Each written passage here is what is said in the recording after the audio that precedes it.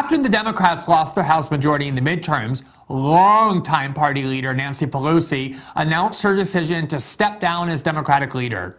Normally, her job might fall to her second-in-command, Steny Hoyer, but he's white, male, cis and straight, a horrible combination to have for a Democrat these days. But fortunately, like Pelosi, he's very old, so Hoyer can be pushed into retirement without things seeming too suspicious. So instead of Hoyer, the new House Minority Leader is going to be Representative Hakeem Jeffries of New York, now entering his 6th term in the House. Did you know that Jeffries is the first ever black party leader in Congress? You likely do, because corporate media outlets and Democrats, excuse the redundancy, can't stop talking about it. From Reuters, House Democrats elect Hakeem Jeffries as the first black party leader. ABC News, Hakeem Jeffries makes history as the first black party leader in Congress. CNN, House Democrats pick Hakeem Jeffries, the first black lawmaker to lead a party in Congress.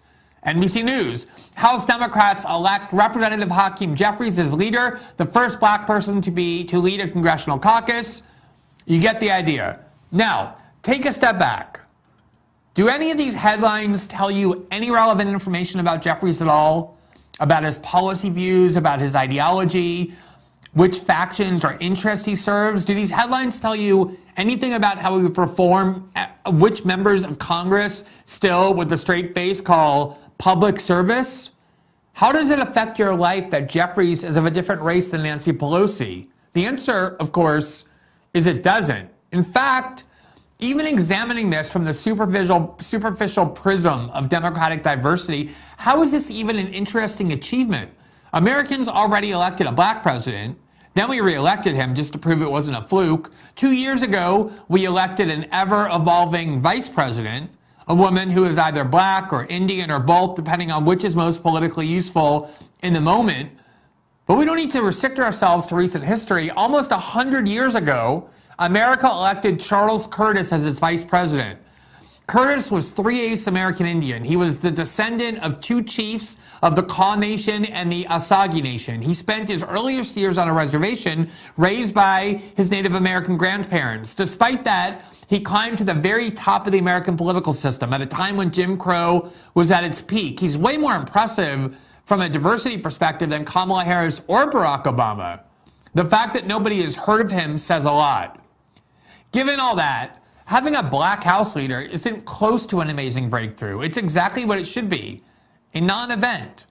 We care about what Jeffries will do, not what he looks like. The coverage focusing on Jeffries' race isn't just non-news, it's anti-news.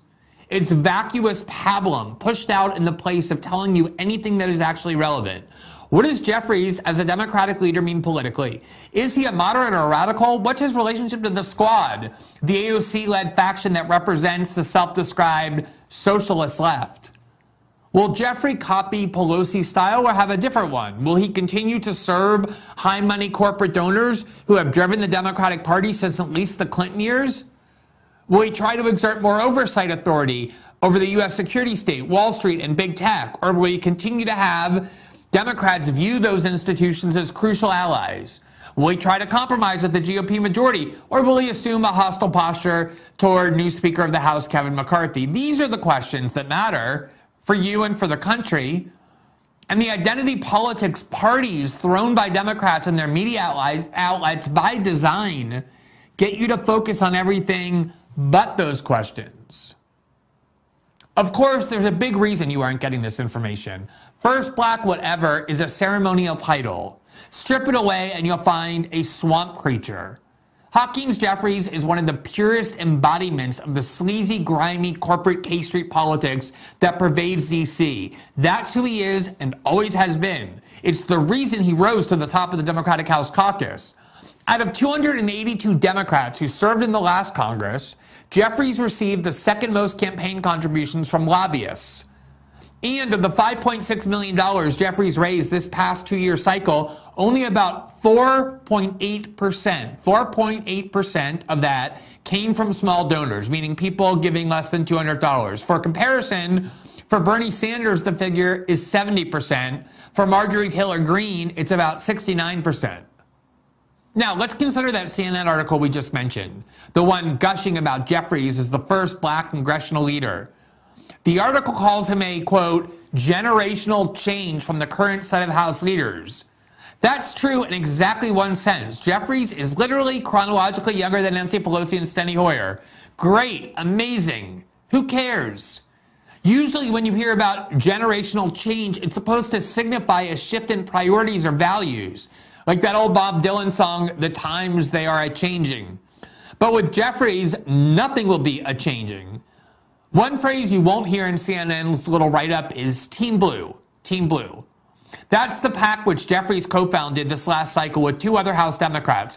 Team Blue's explicit purpose is shutting down progressive primary challengers to Democratic incumbents. Team Blue's creation was directly inspired by the successful primary challenges of AOC and our fellow New York Squad member Jamal Bowman. Now, you might be thinking, oh, that makes sense. Progressive activists might nominate somebody too extreme in a purple district and cause Democrats to lose an otherwise winnable race. But no, that's not what Jeffries is doing. He created Act Blue after Jamal Bowman unseated his friend Eliot Engel, a 31-year incumbent who voted for the Iraq War and was one of AIPAC's most steadfast loyalists. Jeffries was one of Hillary Clinton's most vocal surrogates in 2016 and one of Bernie Sanders' most vicious critics. The people that Team Blue endorsed, names like Shontel Brown over Nina Turner, Danny Davis, Carolyn Maloney, and Donald Payne Jr., all of these representatives are in ultra-blue districts, places that voted for Joe Biden by 50 or more percentage points, where the odds of a Republican victory weren't low, they were zero. Team Blue's agenda wasn't about protecting a Democratic majority. It was simply about keeping pro-corporate Democrats from getting dislodged by self-described progressive populists such as AOC. Now, this rivalry between Jeffries and the Squad was supposed to go both ways.